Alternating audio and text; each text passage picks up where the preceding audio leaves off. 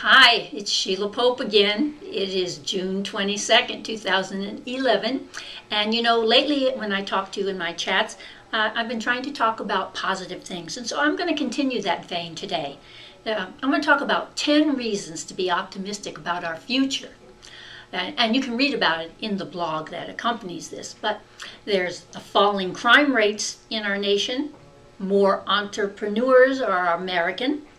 There's a rapidly accelerating internet penetration, and many of us are part of that with our Facebook and all of our communications on the internet.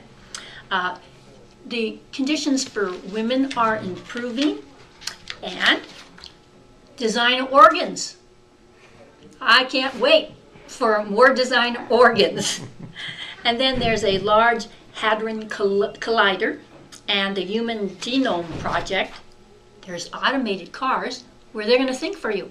If you get too close to another car, it makes a noise. If you're going too fast, it changes your speed.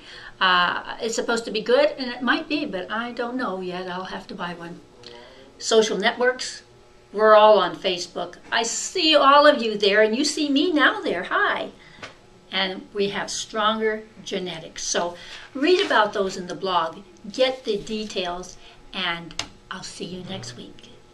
This is Sheila Pope, serving Long Beach since 1980.